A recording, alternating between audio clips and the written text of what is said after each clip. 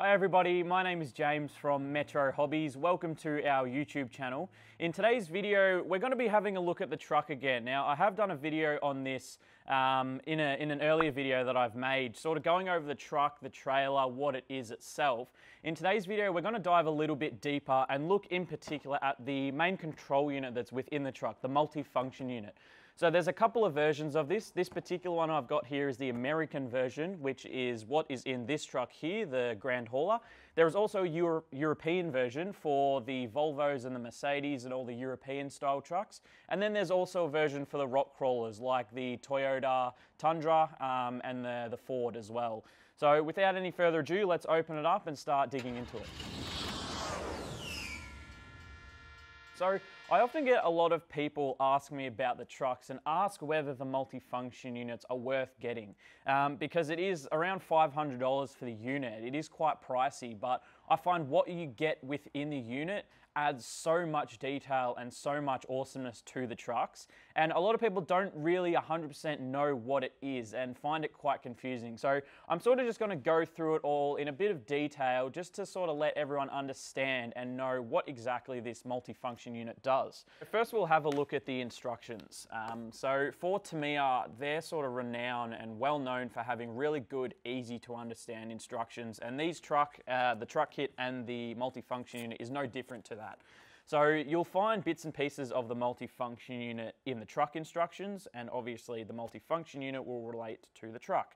So mainly what this manual consists of is sort of how everything connects together, and it sort of lets you understand how everything works. So it's definitely worth reading this a few times before you start digging into any of the complicated wiring that's involved and sort of connecting everything up. But as I said, they make it a really, really easy, simple system to follow, which I'll go over more a bit later. And then the second half of the instruction manual is all of the assembly that's required for this unit. So there is a little bit of assembly still. This, you could say, is almost like a miniature kit in itself in terms of building the speaker and things like that. So that's about all for the instructions. I'll leave that for now. Now, what I'll move on to next is what this multi-function unit actually has to offer, because that's something that a lot of people tend to get confused about, and what this kit actually comes with and what it will do for the truck. Now, the main unit itself, which is this big bulky unit in the middle, acts as an ESC for the truck, first of all. So when you're buying all your electrics, your servos, your transmitter, everything for the truck, if you're getting this unit, you will not have to get an electronic speed controller, as this unit will act as that. Now, the unit will also have a lot of plugs and ports in it for everything else that this has on offer, to obviously be able to plug everything in and to be able to utilize all of the features that it has on offer. So other than the main unit, this truck also comes with a big bulky speaker that sits right in the cab. Now note, if you are using the speaker, you won't be able to put the driver and passenger and all the dash in, because the speaker is going to take up all of the space. But the speaker is incredibly loud and it does a whole range of sounds. I think it says here it does 24 different sound effects. Obviously it does the truck revving up to speeds, it does sounds of gear changes, it does sounds of horns, engine brakes, brake squeaking, lots of different like gas compressions. It does a whole different range of sounds, and it truly is incredible, and you don't really understand how many it does until you start driving it and you sort of realize. So other than the speaker, you've then got your main switchboard, which sits under one of the stairs of the truck. So that's obviously your on and off switch. You've got your hazard switches, different light switches on what you want turned on and off, as well as your volume knob for how loud you actually want the truck to be, because on full volume, it is ridiculously loud. From there, you've got obviously all of the lights. Now this truck has a lot of lights, and that's where this sort of gets most confusing, where to plug them all in. But I'll go over the system and how that's done in a moment, because they do make it really easy to understand. So you've got headlights, high beams, the 5 auxiliary lights on top, indicators, brake lights, reversing lights, rear indicators. There's a whole range of lights that you can use. It's not specifically for this truck. Across any of the Tamiya trucks, they can all have all the lights in them. So it just adds a lot of detail, and as you can see, it just makes the truck sort of pop and stand out a little bit. From the lights, you've then got the coupler unit. Now this kit doesn't come with it in particular, but you can get a servo to make the coupling and uncoupling of the truck automated. But what this does come with is a little switch that's located in the coupler so that when the trailer connects, it will make a sound of a big heavy trailer connecting. And same for when you disconnect it. It actually will create sounds out of the speakers to sound like the real thing.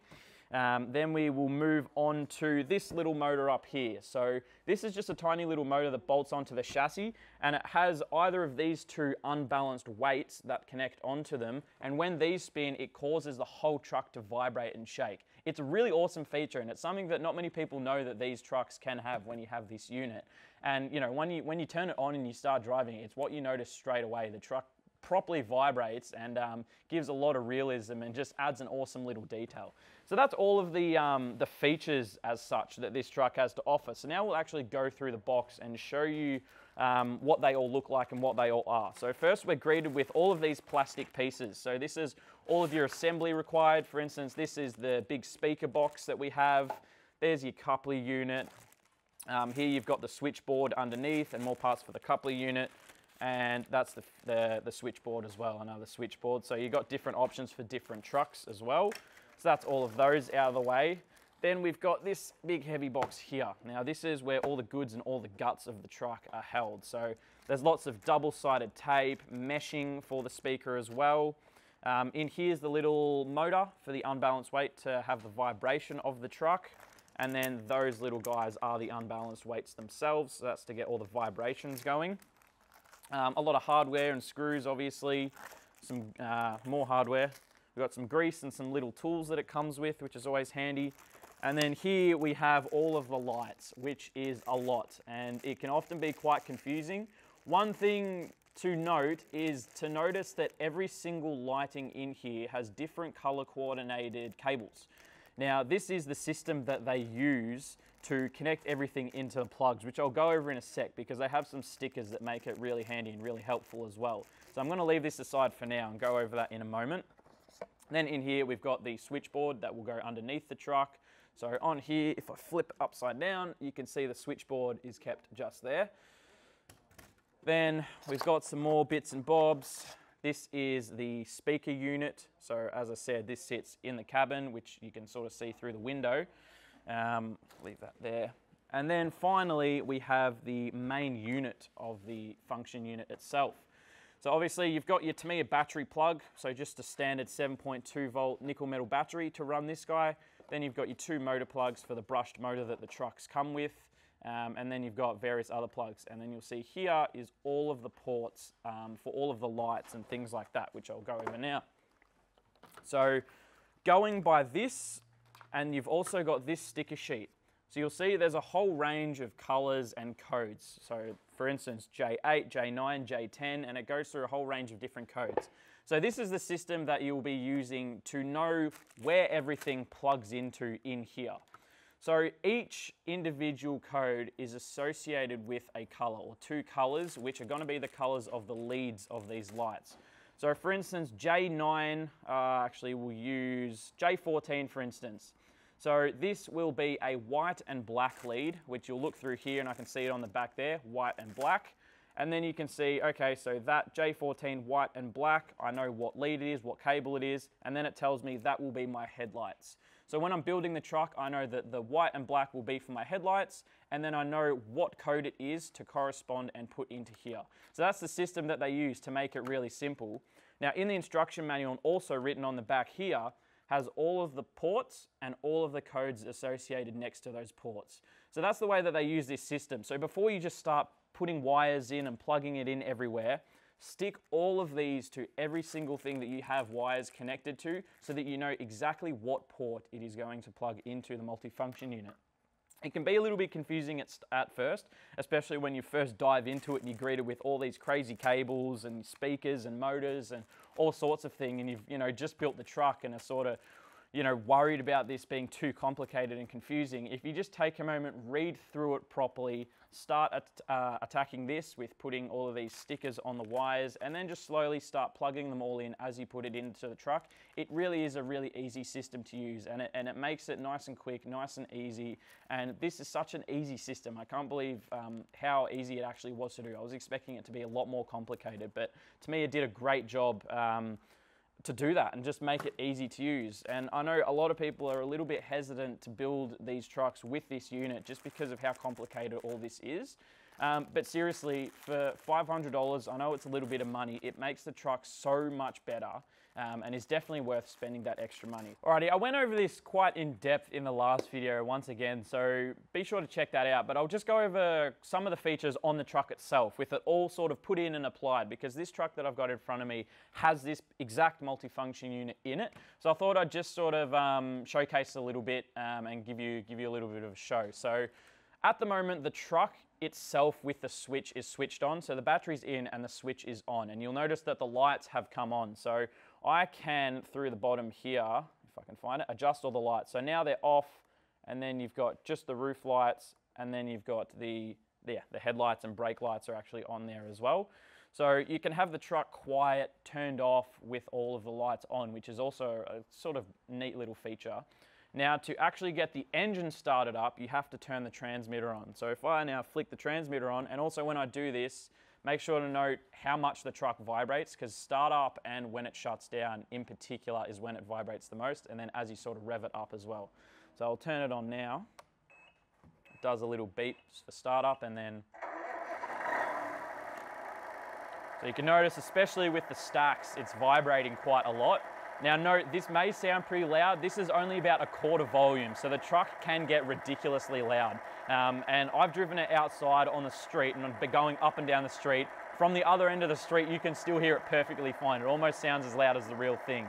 So obviously that's the truck on. You can hear like bits of air escaping. Obviously you can just hear it sort of revving up at the moment. So if I lift it up and start revving it up, you can hear that the noise of the truck will go up with the revs of the motor.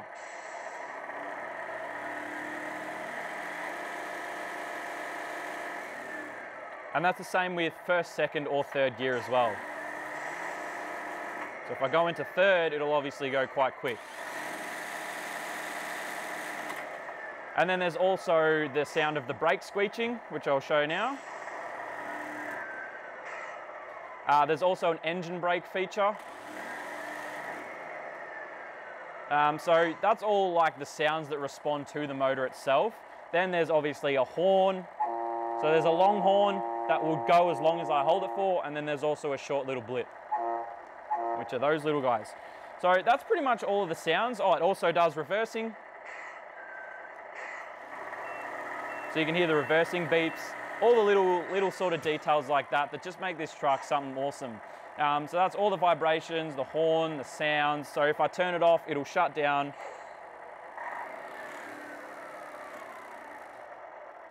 And now it is nice and quiet again. So that pretty much wraps up this video for the multifunction unit. If you enjoyed the video, please feel free to give this video a thumbs up and make sure you subscribe to the channel to see more in the future.